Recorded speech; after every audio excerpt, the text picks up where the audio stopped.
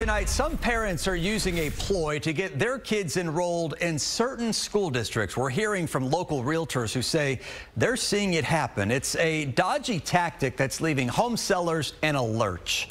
KPRC2 investigator Joel Eisenbaum live in the Katy area tonight with a closer look. So, Joel, getting a child into a sought-after school district can get pretty competitive.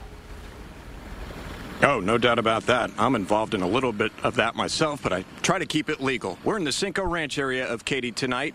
Seems like a great place to raise the kids. Parents love the schools here.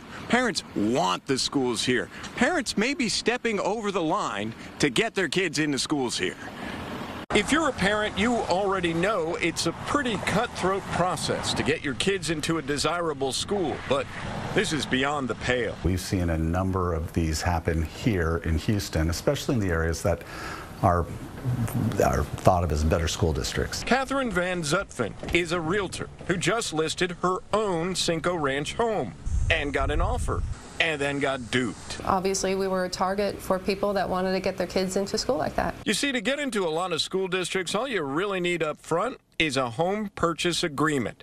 And experts tell us that some parents are getting that paperwork, submitting it to ISDs, and never actually buying a home in the district. They kept asking for that executed contract so that they could enroll their kids in school on Friday. And that is exactly what they did. And then on Saturday, they told us they weren't going to close on this contract because they had no money. We are not identifying the family in question, but we have reached out to them with no response. Incredibly, all of this happened before the earnest money even came due. So unless Catherine's suing and tying up her house in court, that's that.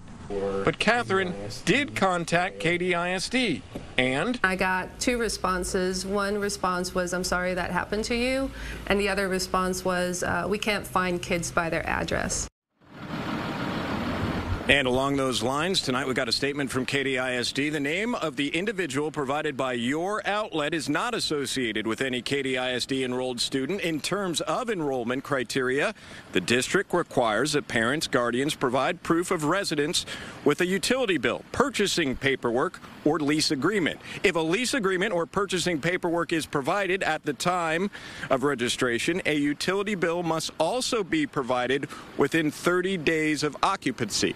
So it looks like we've got to check back in about 30 days. We're live in Katy tonight. I'm Joel Eisenbaum, KPRC 2 News. No, you will, Joel. Thank you.